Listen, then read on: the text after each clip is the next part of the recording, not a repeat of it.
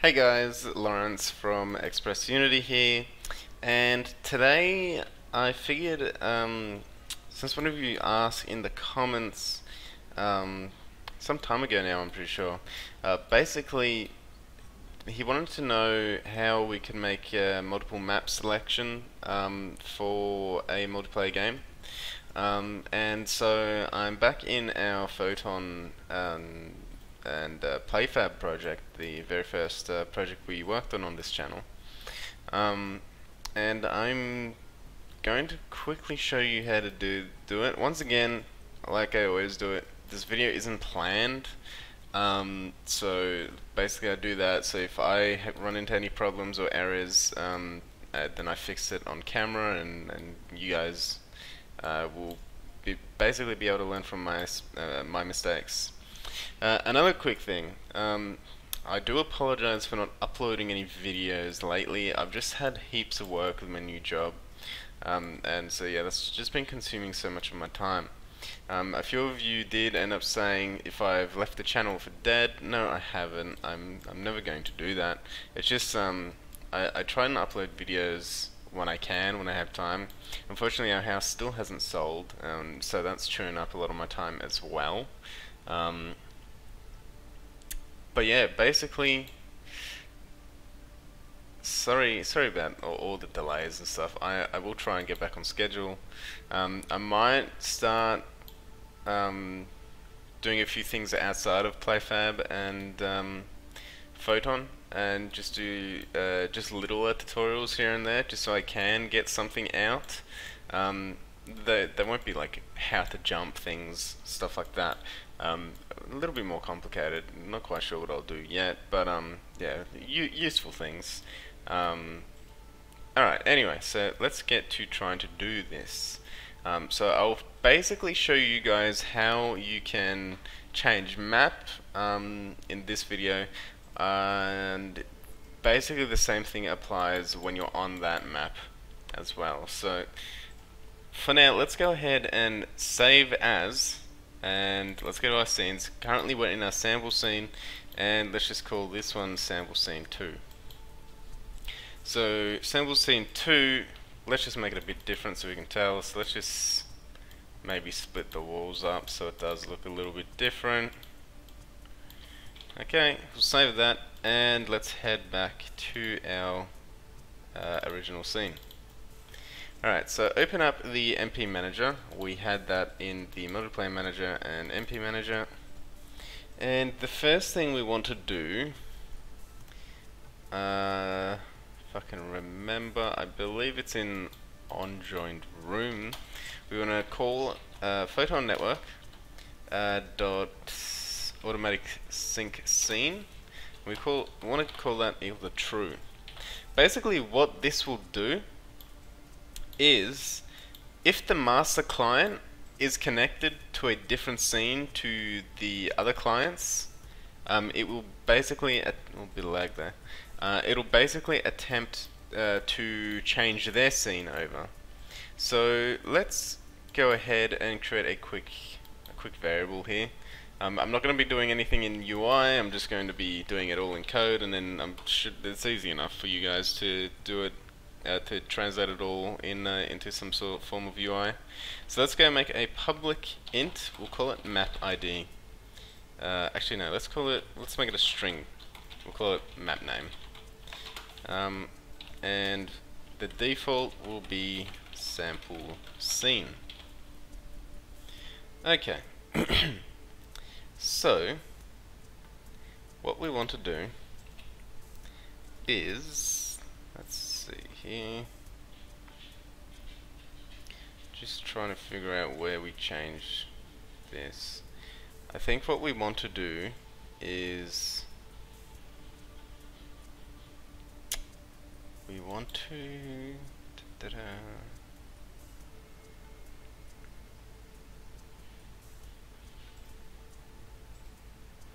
no, we'll just try this for now. So on the start, let's just say scene manager dot load scene, and we'll make it equal to map name. So basically now that we have this setting here, what should happen is that any other client that joins should sync. However, when we switch to that scene, this is going to be a completely new map manager. So we'll just quickly try it. I think it might end up breaking a little bit. We'll see what happens. Yeah, let's see what's happening here. Serialized target has been destroyed. Alright, so I'm pretty sure it's this stuff here that's happening. Let me see if Photon Network actually has an actual some sort of change scene. No, it doesn't. Okay. So let's see.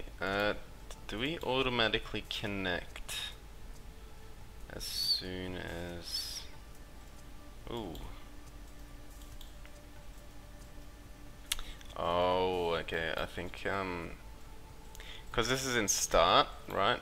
What's happening is the scene is being changed back here, and then this is a new one, and then what's happening again is this is being called again. So Unity is constantly changing the scene, which is not what we want. So let's go.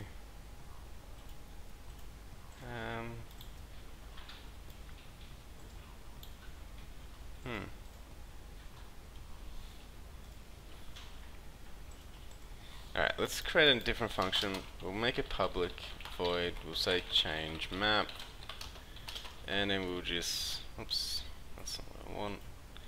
I was basically looking for some green screens before. So then we want to do scene manager dot load scene, and we want to go into map name. Okay. So we might actually end up having to make some UI for this anyways. Don't mind my dog, sorry about that. So let's go ahead and, yeah, on the canvas, this button that we've used before for our move speed, let's go ahead and drag the multiplayer manager into that. And let's call our, where is it?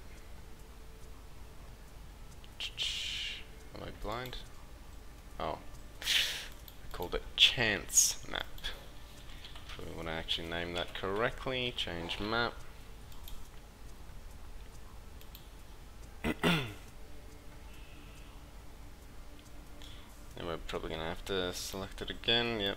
MP manager and change map. Okay, so let's go ahead and make the map name sample scene 2. So if we go and change map, we are going to need to add it to our build settings. We've got to do that. So add that to your build settings, our sample scene 2. Click on that button, and we're now loaded into our sample scene 2. And then inside this scene, you can log in.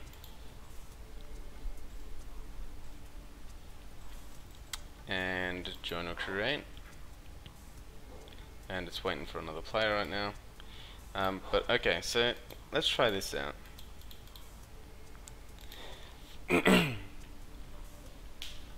Again, we're using PlayFab, so the login is going to stay, but it's pretty straightforward to convert this into something where you log in. So yeah, I'm kind of just showing you the basics of it right now, and if you guys want me to go into further detail with it a bit later on, I'll see what I can do. I have not had that much experience with changing map in Photon. It's not something I really do, because most of the games I make either small or just have a singular map. So I just log in. Oops, I clicked register, that's not what I wanted. Log in. Alright, so that's a test. We'll switch scenes on this one. And can't remember the other test account I made. Alright, that one seems to work. Alright, so let's join our create on this one and join on this one. And okay. So we have the syncing correct. We don't have the map though. Alright.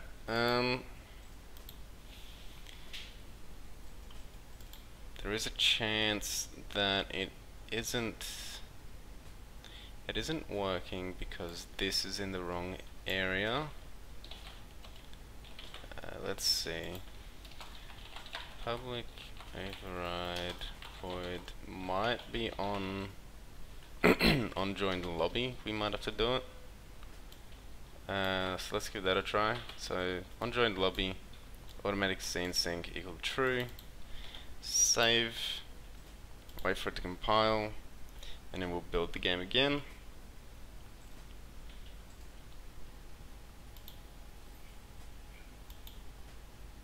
Another thing you could do is only list rooms that have the same map ID of the current player selection, which wouldn't be too hard.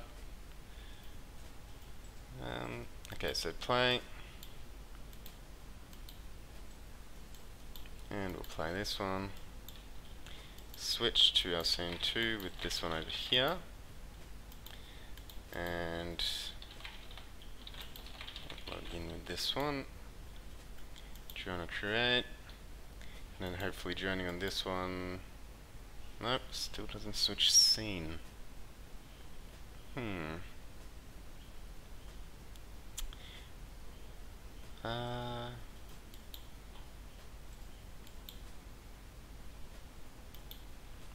Let's see.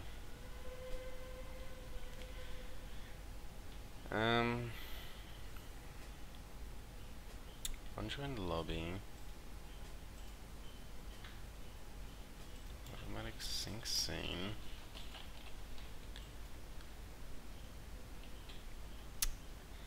Let's see. We might.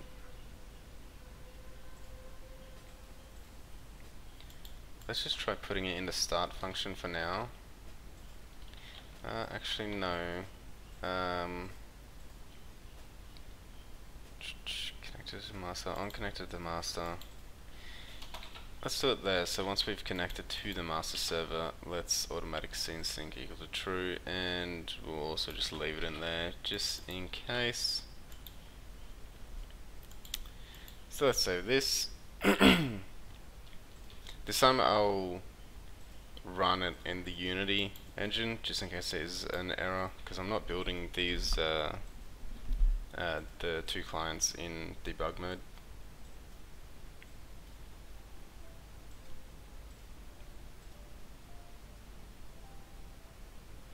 Alright, we'll play there, and we'll play in Unity.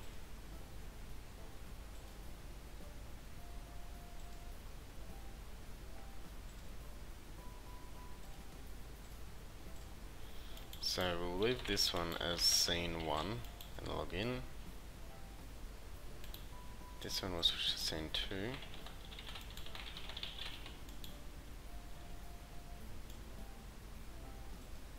Alright, I'm just going to put it over to my other screen for now. And let's see if this one does anything. Hey, there we go. Okay. So, we've now switched scenes. So both clients are in fact joined. The only problem is, like I said before, the way we've made our game, right? So It's not on join lobby, it's on join master that we need to put it over here. So sadly, the way we've made our current game, it's not really right for changing our map. Because we've got all our logic on the main map, it's kind of breaking everything else, and it'll be a little bit too much of a pain to change everything. So basically the way I would do it like this, right, is have a separate scene for all your UI, login and all that. When you click play game, then switch scene, and then have your Photon logic run. You're gonna want to run, so let's see, so over here, right, so we call load scene and then map name. What that does is it replaces the current scene you're on. So you're going to want to have your UI scene, and when you click that change map, right, instead of scene manager.load scene, you want to go scene manager.load scene async and the map name. And what that'll do is it'll load that map on top of your current scene. So it won't remove any of the current game objects. So then what you can do then is, once you've loaded that map and the player's inside of that, then you can disable all the UI that you need.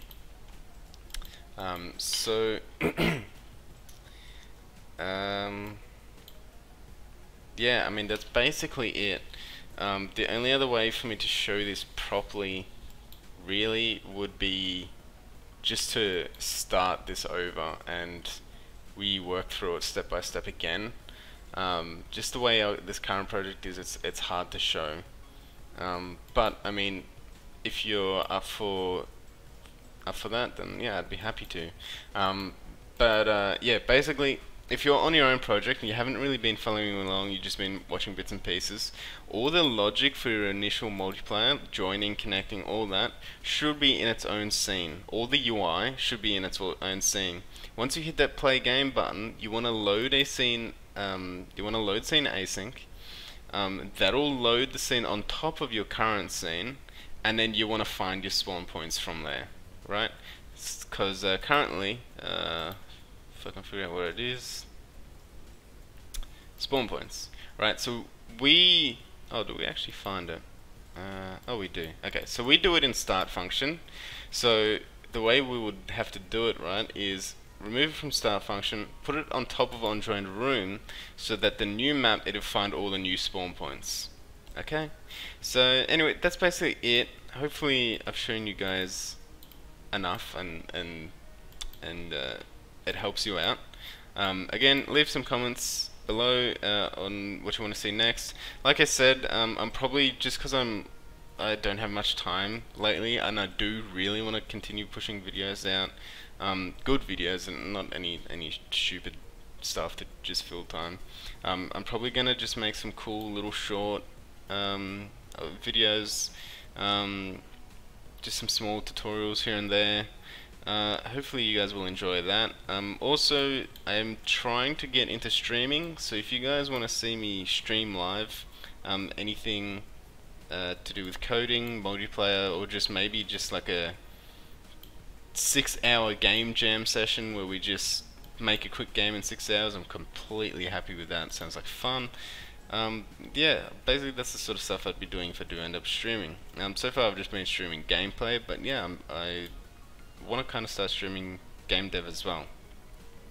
So yeah, if you guys enjoyed this video, hit the like button. If you guys want to see more, subscribe, and I'll see you guys in the next video.